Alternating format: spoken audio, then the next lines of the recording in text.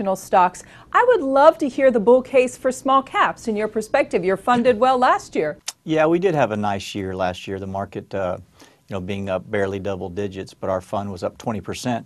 But small caps are a little bit unique in that it really doesn't take a bull market for the small caps to do well. They're kind of because of their nature of being small, they can almost have their own business cycle that's not that dependent on the economy. That's the first thing.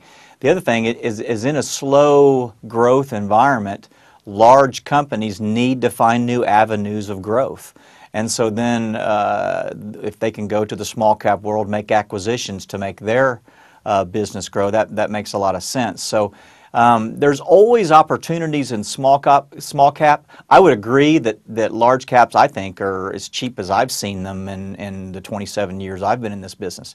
But that does not take away from the opportunities that are still there in the small cap. And the nice things also is about the smaller companies, they're not as dependent on worldwide economics, and you can have some situations internally here in the U.S. that can really benefit the small caps. Yeah, they're fun to talk about because they have some interesting businesses like Briggs Stratton. This is a stock you like. It makes gas engines. All right, it just hit a 52-week high not long ago, so isn't it time to take money off the table in a case like that? What's the long-term story there with that one?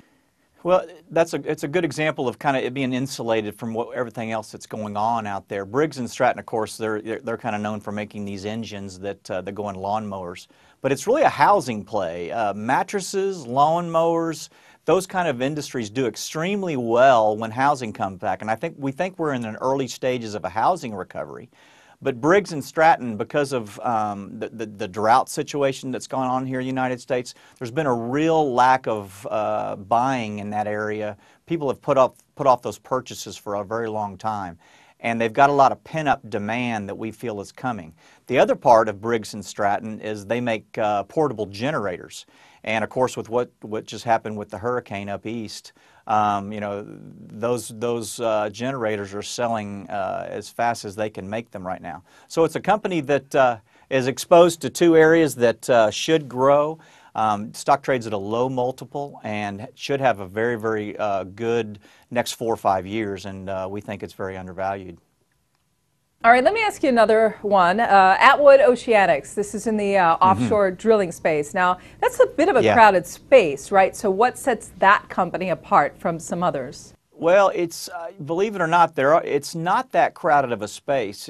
Basically, the deepwater drillers, it has very high barriers of entry. It's tough to get in that business. And here's a small cap, Atwood, that has about 12 rigs that they're getting day rates for, and you're seeing those day rates go up quite a bit.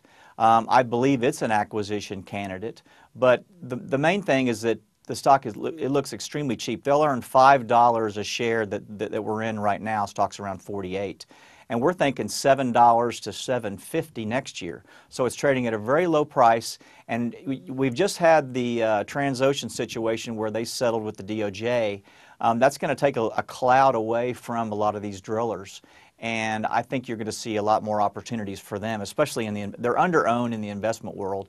And the offshore business, there are some big opportunities, and we see a rig shortage in 2013. So there's opportunities in Atwood.